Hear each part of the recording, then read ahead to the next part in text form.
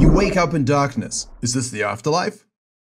Well, yes actually. Memories flood back. You were a large star spinning in a galaxy with trillions of others, controlled by the supermassive black hole leader at the center.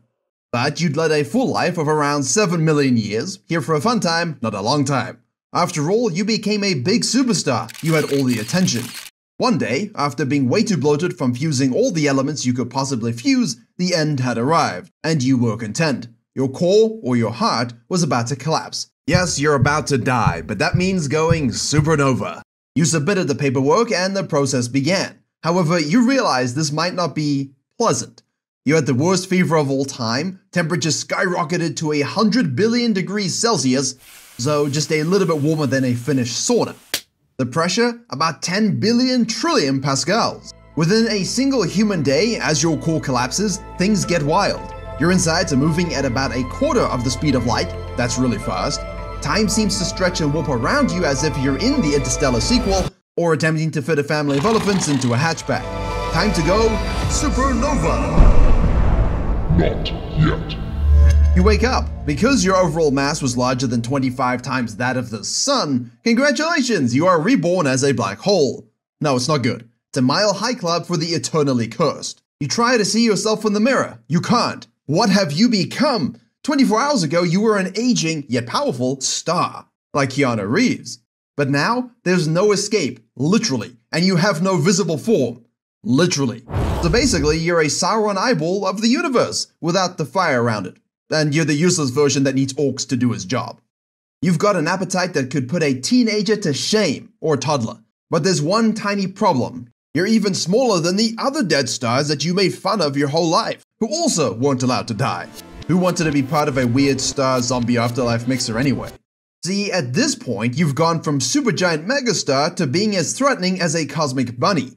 You know, if the bunny had a mass of 20 billion kilograms. But you're also incredibly dense, with a mass of about 10 times that of our sun, except you're squeezed into an area smaller than a city.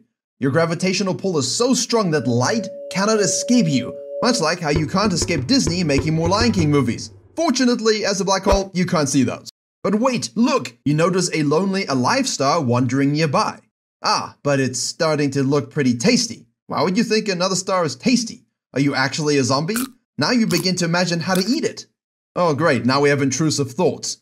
You wave at the other star, maybe he can help you. He decides to come over. Oh that's right, he can't actually see you and just sees a background of space waving at him. Kinda weird. Who's there, he asks. It's me, Super Red Giant Gigastar. The star leans in further and suddenly its outer layers start to stretch towards you the closer it gets, forming a disk of gas and dust that swirls around you like a whirlpool, and it's so Oh, you're eating it alive. Unlucky. The star's body is now in a newly formed accretion disk. It spirals inward towards you like spaghetti. It heats up, reaching temperatures of millions of degrees. It's like you're cooking your food before you eat it, except the oven is the size of a solar system. The energy released by this process is absolutely mind-boggling. You are shining 10,000 times brighter than the sun, mostly in X-rays that human eyes can't see, which is good because that really is a needy species if there ever was one. As you continue to feed on the corpse of the adventurer, the magnetic fields in your disk start to play a bigger role. That's right, you have magnetic fields. And also everyone else can see you now. Thanks, accretion disk.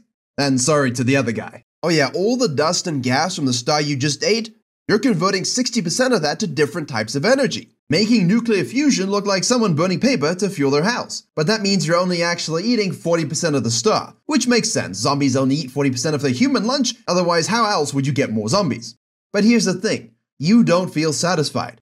Sure, you feel a little bigger, a little more powerful, but with that comes a growing frustration. You're ready for more, but the galaxy is not exactly lining up to feed you. That other supermassive guy in the middle has dibs on everything, and there's no Uber Eats. Here's the catch. With great power comes great hunger, and a deep desire to once more be alive when you were never hungry. Which sucks because you literally just wanted to die as a star in the first place, and now you're here. So you're still hungry, and you're not a snake who can live off of one random deer, and there's plenty of interstellar ingredients around, which is basically the gas and dust from many dead stars. You look at it and realize they leave their wispy corpses floating in space, and from that new stars can be born. Your eyes grow bigger and realize that it's candy floss for black holes and space whales. But like a kid who's too short to ride the roller coaster, that candy floss is just out of reach. You stretch your gravitational fingers trying to grasp those tempting clouds, but no, you cannot. You're a black hole and yet you're powerless to claim it. So you sit still for another few million years. Having fun yet? Well, you could do those things for another few million years, but you sense a disturbance in the fabric of space-time. Another black hole is approaching, a rogue black hole wanderer. As this black hole gets closer, an idea forms within your event horizon. If you can't reach that delicious gas alone, maybe you need a partner. It's time for a merger, black hole style. Which is basically the same as on Earth, 50-50, and then we have a hostile takeover. The dance begins. You and your new friend start orbiting each other. You do this for 1 billion years, give or take, looking at each other menacingly. Then, you get closer and start to really trash talk, picking up the speed with every rotation. It's the universe's most intense game of cosmic tag. Finally, you're spinning around each other hundreds of times per second, warping space and time into a pretzel. Now all you need is that good old-fashioned German beer, except before that can happen, in a flash that outshines entire galaxies, you collide. A billion-year build-up for a few seconds, climax. Who can relate? The energy released is absolutely outrageous. For a split second, you're pumping out more power than all the stars in the observable universe combined. Take that, Eurovision. Oh, and you're now one. Well, you're one. They're dead. But you have the body. And you feel different, bigger, stronger, faster, with an even fiercer appetite. Oh yeah, that interstellar gas that was just out of reach, it's now spiraling towards you due to your gravitational increase. Double the mass, double the gravity power, baby. And so you begin to form a bigger accretion disk. Swish. As you feast on your cosmic buffet, you hear something strange. Wait, is that crying? The gas around you seems to be upset about its fate, but it's just gas. Turns out it had dreams of forming thousands of new stars. It is pleading to you to stop. Instead, you've squashed those dreams like a petri dish of bacteria being squashed by the Hulk. You begin to weep as you eat what you used to be. And so you keep eating against your will. You want to stop, but you cannot. You're flying around the galaxy just looking for friends, but instead you kill everybody. You're mixing and crying with eating, eating and crying, then you eat some more. You're eating and eating and eating and eating. One eternity later. Good gas. Tasty gas. Why? Because you are now an intermediate mass black hole. You're in a cosmic sweet spot. You're bigger than the stellar mass lightweights you used to be, but not quite as massive as the supermassive giants at the center of galaxies. You're the middle child of the black hole family, ranging from about 100 to 100,000 times the mass of our sun. Not too shabby considering you started at 10. Your influence is growing and the galaxy is starting to take notice. You're shaping the space around you, your gravity tugging at stars and gas as you walk down the galactic hallway. Hey, maybe the zombie star thing ain't so bad. You get to reclaim your celebrity while sowing fear amongst all the other stars. But speaking of which, you spot something that makes your event horizon tingle. A globular cluster. This is like a cosmic disco ball or the most expensive sardines grouped together you've ever seen in your entire life. It's packed with hundreds of thousands of stars all bound tightly by gravity. And it's heading your way. Time for a feast. Like a killer whale, one by one, the stars spiral into your mouth. Their lights flicker out as they cross your event horizon, their mass becomes a part of you. Okay, yeah, you're right, 40% of their mass becomes a part of you, and 60% is released as light shows that allow humans and goats to see stuff that makes them go, whoa! But wait, you're not just consuming and growing, you're reshaping.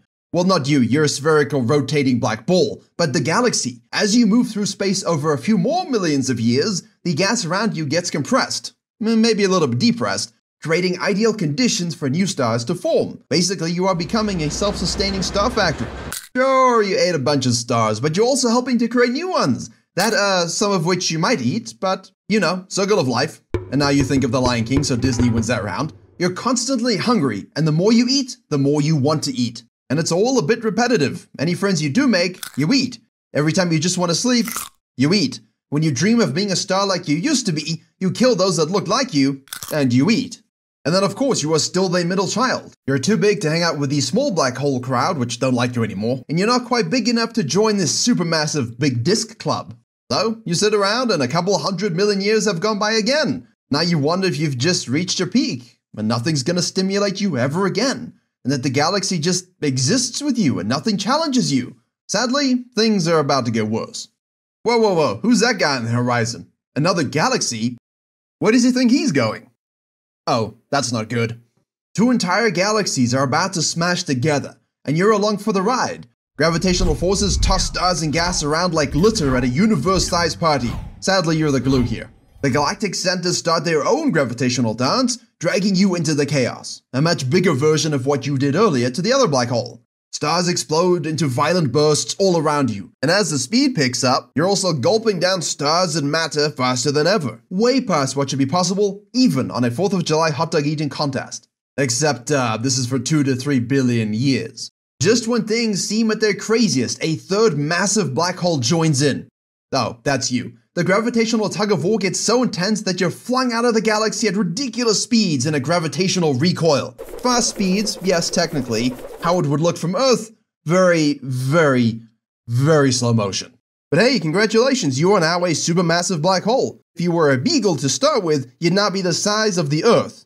Relatively. You are now a rogue, supermassive black hole with 500,000 times the mass of the sun, zooming through the empty darkness between galaxies. Oh, no, that's it. You're on your own now. Drifting through the void. There's not much to eat, except for the stuff you brought with you. The only stuff out here is dark matter, and it's basically like a mime show, and you can't even see the mime show.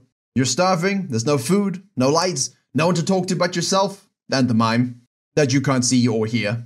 But you notice something. Billions of years have gone by since you were flung out. You think. You've lost weight. Ozempic? Can't be. Not out here in this economy. Wait, that's right. You're dying again. That Hawking radiation you used to ignore because no one told you about it? Yeah, you're evaporating. One tiny particle at a time. It's slow, but it's as certain as taxes and a second death. You sigh and smile.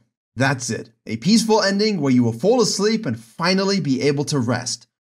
Oh no, not quite. You will see the rest of the universe thriving and having fun for trillions of years while you slowly waste away.